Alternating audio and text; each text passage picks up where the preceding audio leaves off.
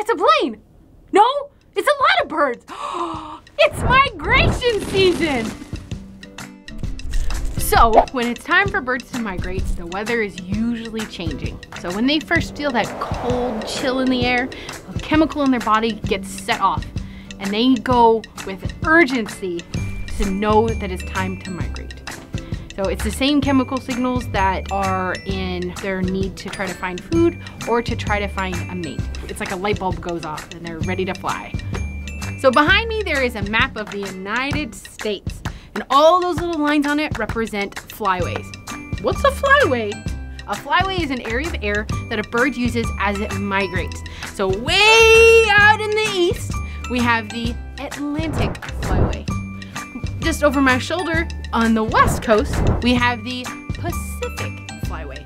And right here in the very center, we have the Central flyway.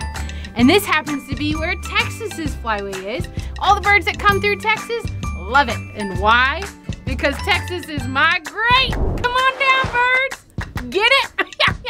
So when birds are migrating, they do fly for very long periods of time, but they do stop in several places to rest. But those places to rest are shrinking. That's one of the main reasons that so many migratory birds are now threatened, because there's a loss of land, loss of food, and there's more obstacles in their way as they are migrating. There are tons of things you can do to help migratory birds. One of the things you can do is by putting out food for them and making sure you have fresh bird seed or even like hummingbird nectar, but you want to make sure that it's fresh. We don't want to try to give animals food that might be rotten or moldy. So if it's recently rained, you probably need to change all that food in your feeder so that way it's healthy and safe for those birds that are migrating. So with all the birds that we have on the planet, it might be kind of hard to relate bird, person, person, bird. How do they come together? Well, during migration season, usually those birds are flying around bugs.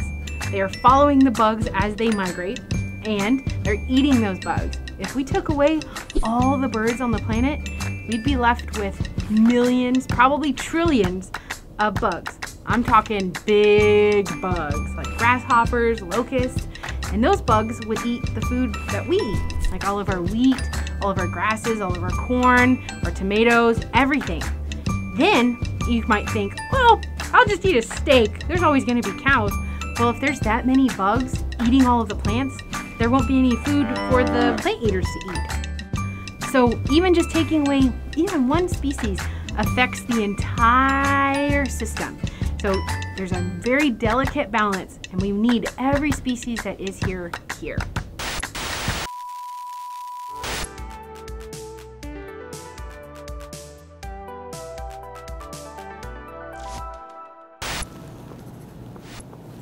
Oh, hello there. You want to get into birding? You can. You don't have to go and buy all the expensive books or all the gear for birding. Just simply learn a couple birds and then go outside in your backyard and just look for those few birds. Then if you still enjoy it, go to your local library and check out a book. That's what I did.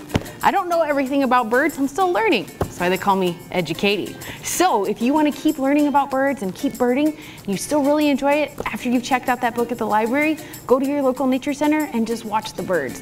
If you still enjoy it, maybe invest in a pair of, it's not super expensive binoculars, but one that's fairly decent. Then if you still really enjoy it and you're still learning and you're still actively trying to bird, that's when you want to invest in a really good pair of binoculars. But right when you're first setting out, you don't have to get everything right away. Just simply go out and enjoy the birds, and as you experience them, you'll learn more and more. So good luck!